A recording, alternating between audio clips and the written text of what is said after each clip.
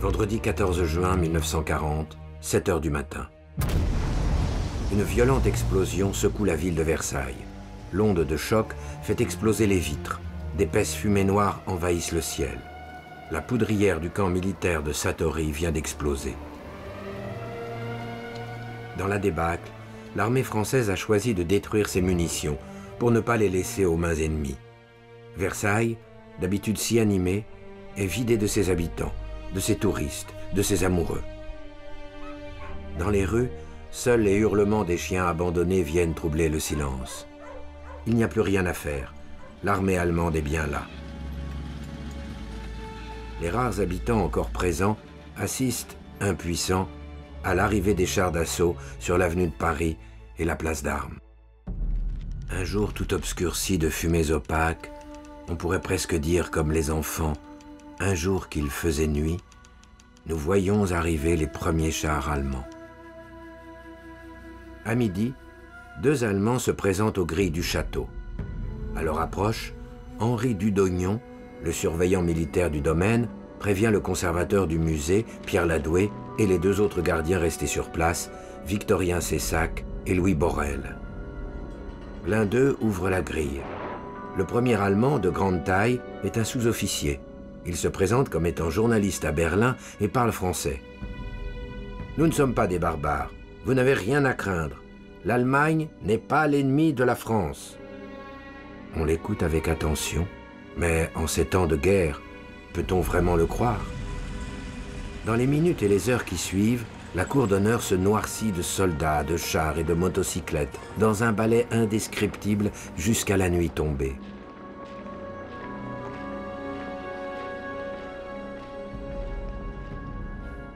À l'intérieur du château, l'absence de gardiens est source de débordements. Les soldats brisent plusieurs serrures, se pressent dans les moindres recoins. Beaucoup recherchent avant tout la galerie des glaces, cette galerie historique dont ils ont tant entendu parler.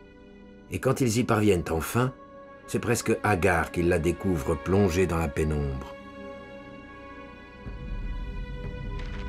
Partout, les soldats fêtent leur arrivée à Versailles. La liesse s'empare de ces hommes, souvent très jeunes, qui partent à la découverte des lieux, se photographient dans les cours, dans les jardins, à l'orangerie ou au pied du château. L'arrivée de l'armée allemande est fêtée symboliquement le 15 juin. En début d'après-midi, Victorien Cessac est sommé d'escorter un groupe de soldats sur les toits du château. Là, le drapeau français est remplacé par l'étendard à croix gammée. Le drapeau nazi est levé sur Versailles. L'invraisemblable est arrivé.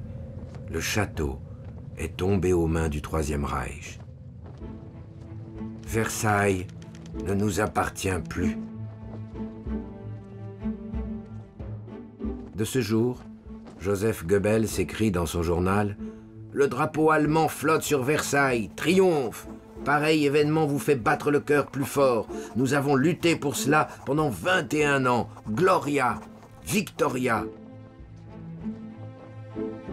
Le château de Versailles, qui avait fermé ses portes au public en août 1939, doit désormais les rouvrir à l'occupant, et à l'occupant seulement.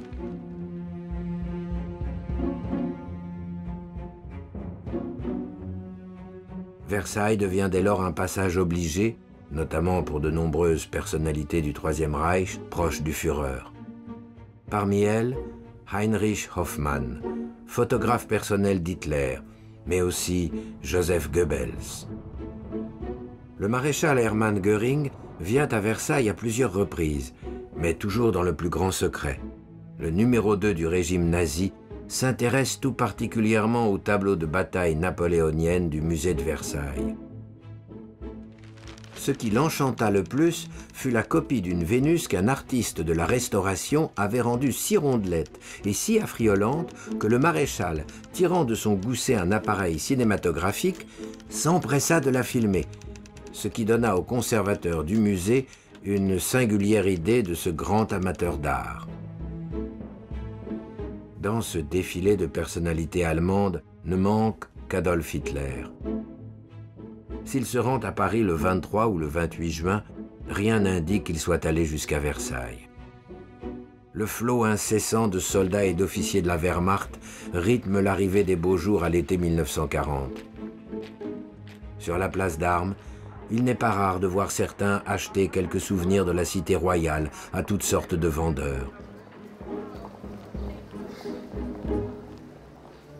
Mais leurs nombreuses visites ne se font pas sans quelques dégâts. Très vite après l'arrivée des premières troupes, Pierre Ladoué déplore plusieurs dégradations et vols sur les œuvres restées sur place. Une toile représentant la bataille de Champigny, évoquant le conflit franco-prussien de 1870, est notamment retrouvée lacérée dans un recoin du château. Au fil des jours, la liste des dommages s'allonge.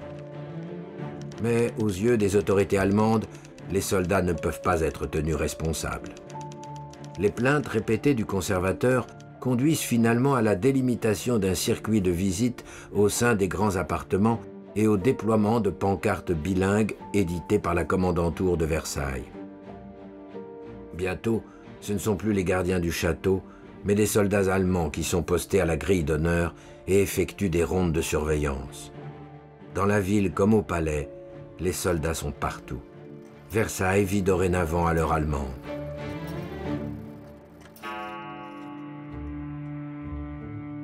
Si les Allemands ont pu être tentés de s'installer au château, la protection artistique prévaut, portée par le comte Franz Wolf Metternich, responsable de la commission allemande pour la protection du patrimoine artistique. Il travaille ainsi avec Jacques Jaujard à la préservation du patrimoine français. Mais les craintes demeurent quant au sort qu'Hitler réserve au château.